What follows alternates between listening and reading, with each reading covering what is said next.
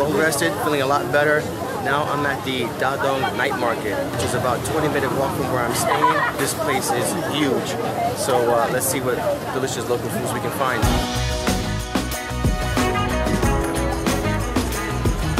Night markets serve what is known as zai chi, which translates to small eats, inexpensive delights enjoyed at informal settings, tables, or while walking. An entire pigskin?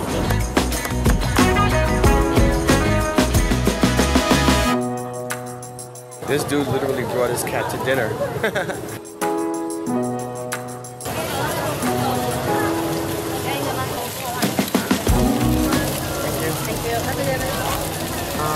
Yes, please. There's that smell of stinky tofu again. Don't know where it's coming from, but I need to remove myself from this area.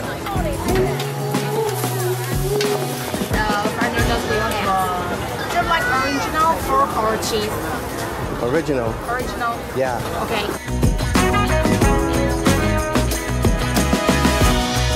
Okay, I got some noodles with eggs. I just need a place to sit and eat this thing.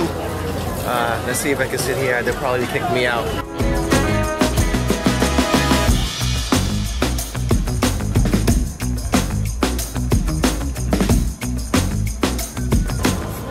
Sweet. Oh, sugar.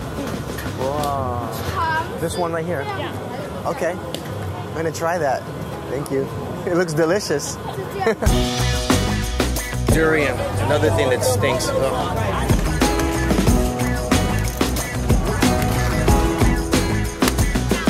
Alright, I had my fill of meat, pause, and noodles. Actually 2 orders of noodles, but I can't leave without having dessert. And what I'm craving right now is bubble tea. If you don't know what that is a Taiwanese drink with tapioca balls. It was invented in Taiwan and it's freaking delicious. And that's what I'm craving right now. So let's see if we can find that, which shouldn't be too hard in Taiwan. There we go. Boba tea. Hi, can I get the brown sugar tapioca tea? This, yeah.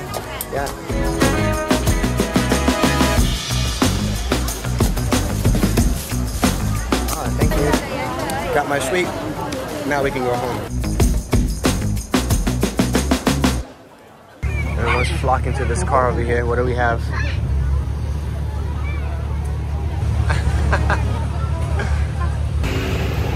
That's so random. And with that, good night.